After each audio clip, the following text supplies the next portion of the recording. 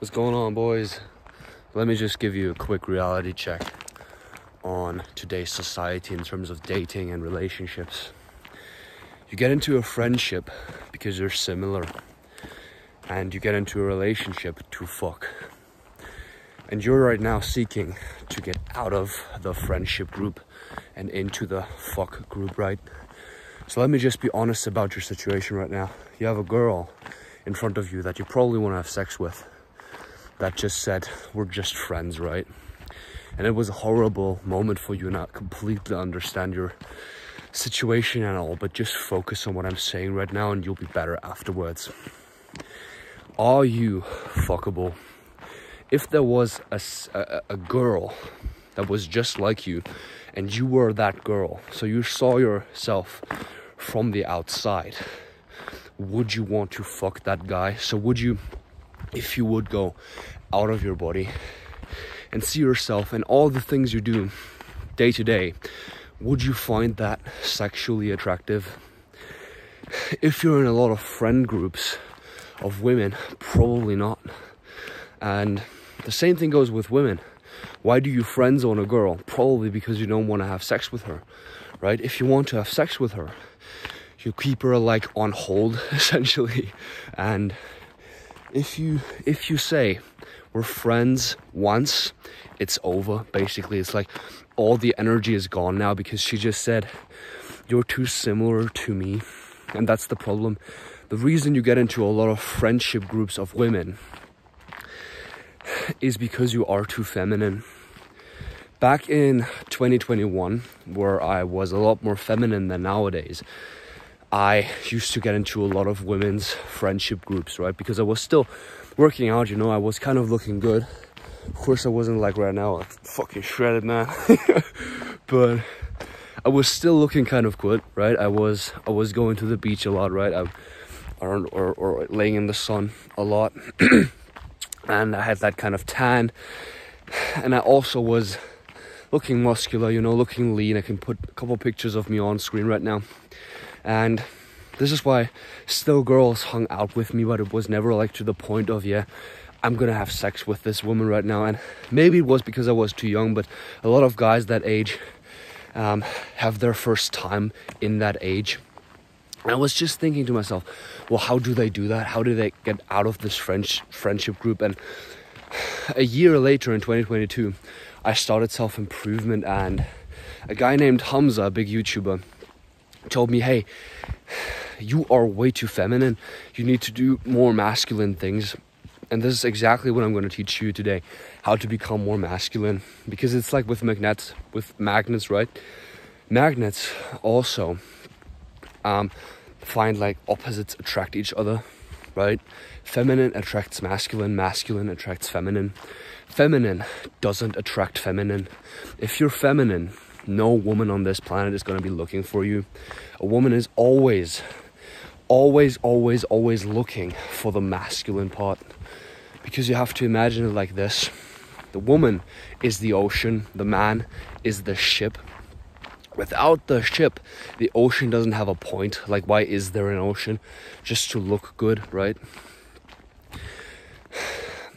But the ship also has no point without an ocean. Like, what is a ship gonna do on dry land? Nothing, just stand around. So you need women in your life, and you need women with a lot of feminine energy in your life. You're probably doing the good stuff because you still have women around you. If you're in a friend zone, you probably hang around with a bunch of women, which is the first thing. Like, if you're always around them, you're gonna adapt to them, which you shouldn't do. I'm not saying you shouldn't be spending time with women, and I'm not saying it's a bad thing to do this, but doing it too much will basically make you more feminine yourself. And also, you have to just think about all the things that are discomfortable to do, that feel bad in the first place, but good afterwards. This is called delayed gratification. And this is just a quick guide, you know, if you want to dive deeper on delayed gratification, I recommend the guide that is right there. It's probably going to help you. It's a guide called Why Discipline, or Why Being Disciplined is So Hard for You. It's a very good guide on dopamine detox and all these things that you probably should be focusing on right now. And in it, it basically says everything that is discomfortable now but feels good later, that basically makes you grateful for what you've done, is good for you. And everything that is vice versa, so everything that feels good now but that makes you feel ashamed later, is bad for you.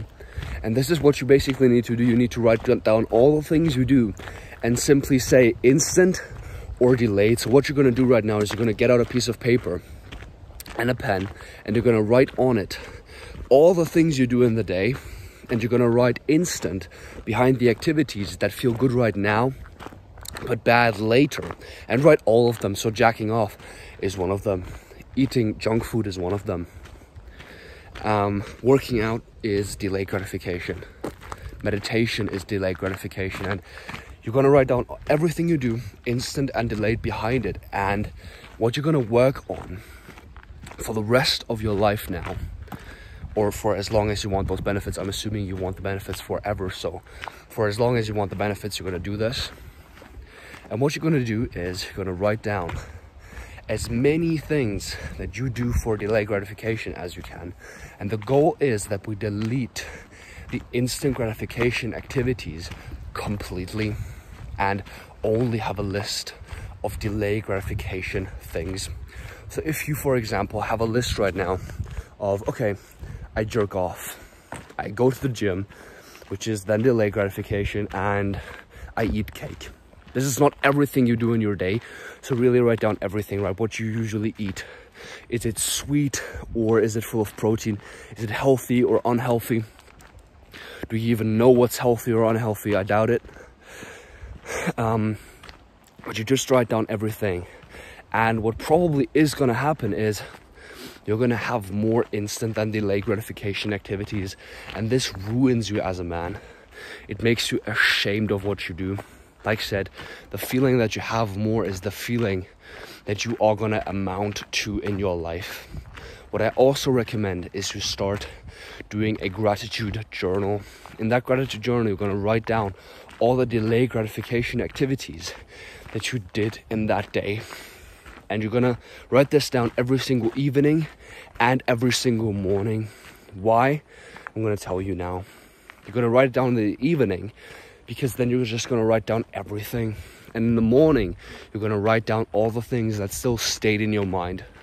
Because with sleep, emotionality goes away from a lot of things that happened in the past day. So you're going to only write down the things that were really important. So you're going to write in the evening, you're going to write 3 things that you're grateful for. And in the morning, you're going to write down as many as you want, or reverse actually. You're going to write down as many things as you want in the evening and 3 things in the morning. And that you're going to do every single day now, even for the rest of your life, or for as long as you want the benefits. Because then you're going to think, okay, this activity, gym, made me grateful yesterday, and it felt good writing that down. I felt like a sense of pride within myself. I felt good that I have done this hard workout. Right? You can write things down like, I was grateful for today's workout, or I was grateful for learning this today, for learning this skill, for achieving this goal, for reading the page in the book that I always wanted to read.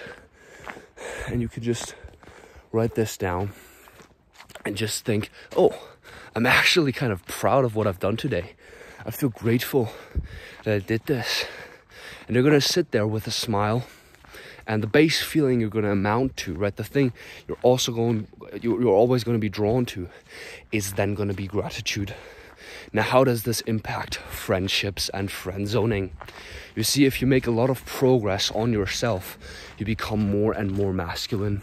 Because when you become good in this thing called self-improvement, which I basically just sold you into, you start getting better mental health. So you start having less overthinking, which is going to lead to more talking to women without having like, oh, what am I going to say to her? What am I going to say to her?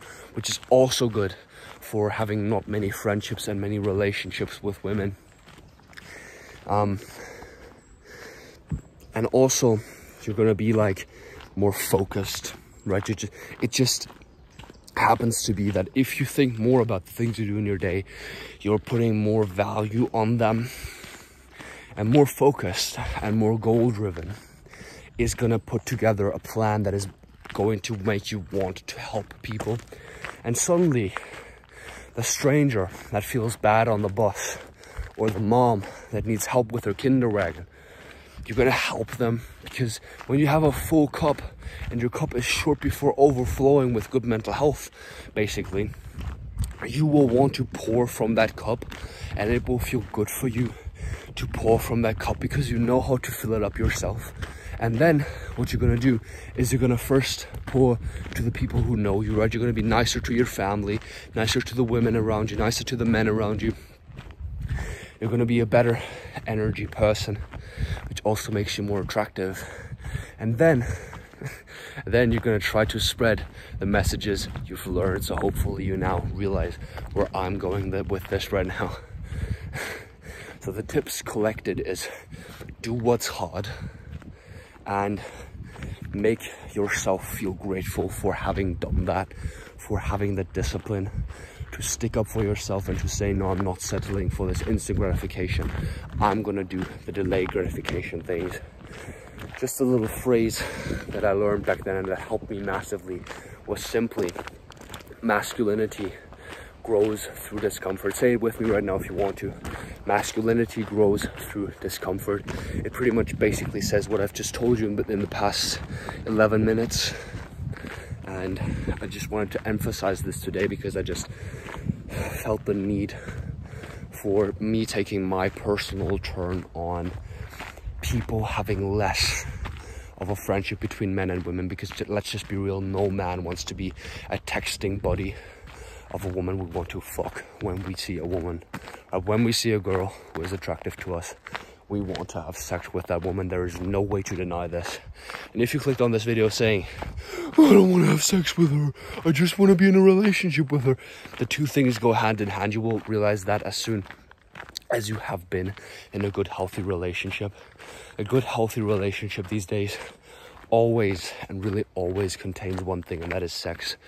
Men and women need this to be polarized, and they need this to have a sense of power, this balance between the man and the woman. And this leads me right into the next thing.